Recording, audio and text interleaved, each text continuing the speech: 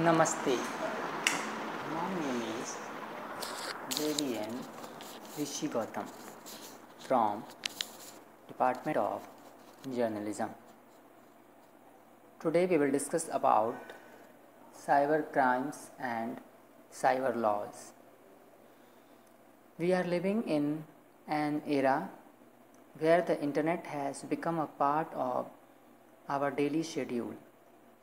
Everything from ordering food to shopping online, studying a subject to looking at memes, posting online about your whereabouts to online transactions has been so engraved in our functioning that we tend to overlook the threats and dangers it poses to us.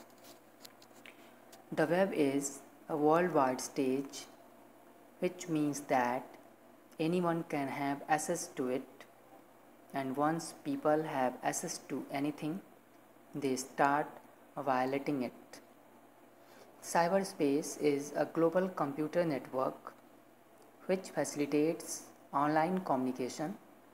It allows users to share information and ideas, interact and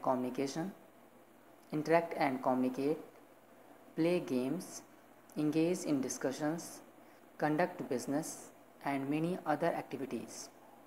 In other words, this computer-generated worldwide stage of internet and web is known as cyberspace. The Indian law does not define the term cybercrime.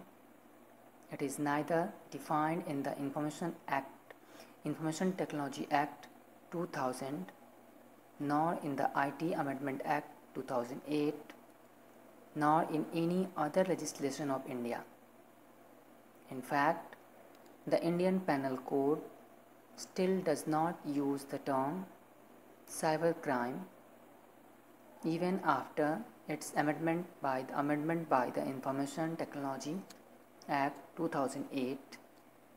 However, cybercrime can be defined as any criminal activity directly related to the use of computers and internet, such as illegal trespass into the computer system or database of another, manipulation or theft of stored or online data, hacking, phishing, cyber warfare, spreading computer viruses, etc.